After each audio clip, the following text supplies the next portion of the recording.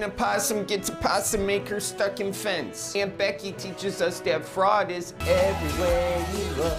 And Barren Man turns front yard into lazy river cause he's smart. Quicker than a porta-john decathlon. This is the Manitowoc Minute. Hey, this week's episode sponsored by him from the Manitowoc Minute. He's an Emmy award-winning journalist, comedian, and Wisconsin native. Charlie Berens is here.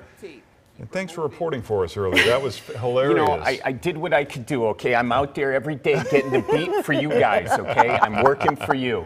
How is Wisconsin treating you? Well, Wisconsin's great, actually. Yeah. So it's one of those states that you go in and everybody, you know, some people are like, oh, do people get offended with the Manitowoc Man? I'm like, you are talking to a population that wears cheese on their head to church. That's right. So. And do you guys really hate Illinois people? Oh yeah, absolutely. Yeah, 100%, folks. Now it's not Illinois people. Okay, there are some Illinois people who can be saved. It's just they're not fans of the Bears. Okay, so that's it. I hate to come on here in the belly of the beast and say that, but it's got to be said. Okay, I'm doing the Lord's work.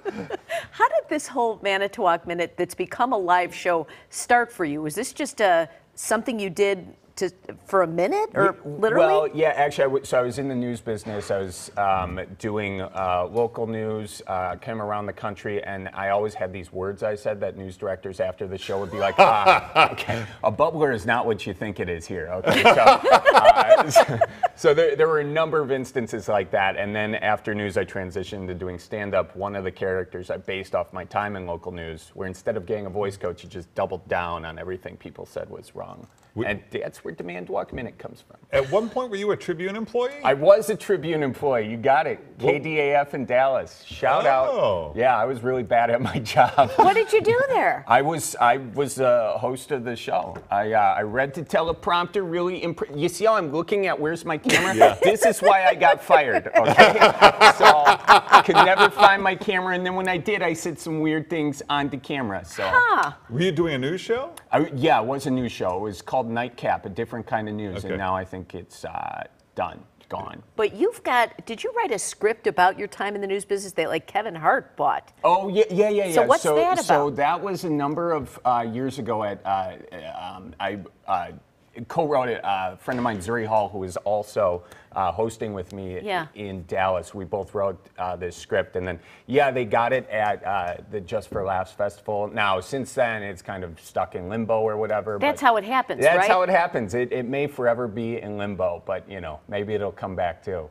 We've always said this business is ripe for parody. It absolutely is, and so I'm hoping it does eventually come back. But, you know. Is there some kind of culture adjustment going from Wisconsin to media in a top market and dealing with Hollywood and? Yeah. I mean, everywhere you kind of have to, you know, feel the room a little bit. But what's cool about the Wisconsin thing is I started doing the Manitowoc Minute in the Comedy Store in Los Angeles. So when I realized that, it resonates with people here, you know, it's going to resonate a little bit larger, you know.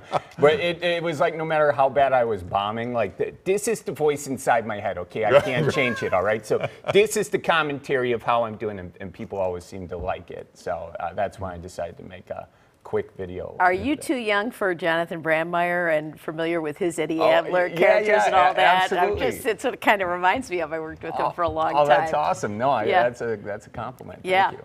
Oh, God, those are good times there. But so what do people in Wisconsin think of your characterization of them? You know, there are a couple people who are like, Guy, we do not talk like that at all. I don't know where you got this from, but nobody here sounds like that. And I just sit there and go, no, I totally get what you're, you know, I exaggerate for comedic purposes. And they're like, well, you should really consider what that does to us. You know, you're making us look bad over here. So really bad. And say sorry, okay? Say it now. All right, where's a bubbler? I'm parched. Right. I'm getting heated, hotter than a walleye in a Fond du Lac fish fry. Get me some flapjacks for Christ's sake. When you tell your family you're leaving the world of journalism to go to show business, what was their response? They're like, well, you're, so my dad was watching me do the news once, and I was reading the teleprompter, and I pronounced faux, you know, how do you even spell it? F-A-U-X, thank you. A faux and I pronounced it fox. so after that day, my dad lost all faith in me, and so he's like, you know, you're funny sometimes. Maybe you should consider that. So it was actually his nudge. Out of you know, you'd fit in here very well. Yeah. Well, thank you. You know, I feel like that. Yeah, I would have flourished here. You know. It's just when I have to report on a serious story that it all goes straight. Oh, look at this. See, I only own one shirt, so that's the shirt I'm wearing now. Glad I sent that picture. Did we shoot this in the green room? Yes. No, that was shot 3 weeks ago, and actually every headshot I have is on this shirt. It's a great shirt, folks. I got it from, I got it off Craigslist, actually. There is a stain underneath. It smells in ways you can't imagine. Just don't get too close. Well, it's good to see you. Thanks for being here. Thank you for having me. Yeah, I'm going to go buy a new shirt now. So this was wonderful. Yeah. Zanies Rosemont tonight? Zanies Rosemont tonight, yes. It's 1 part Manitowoc Minute, 1 part me.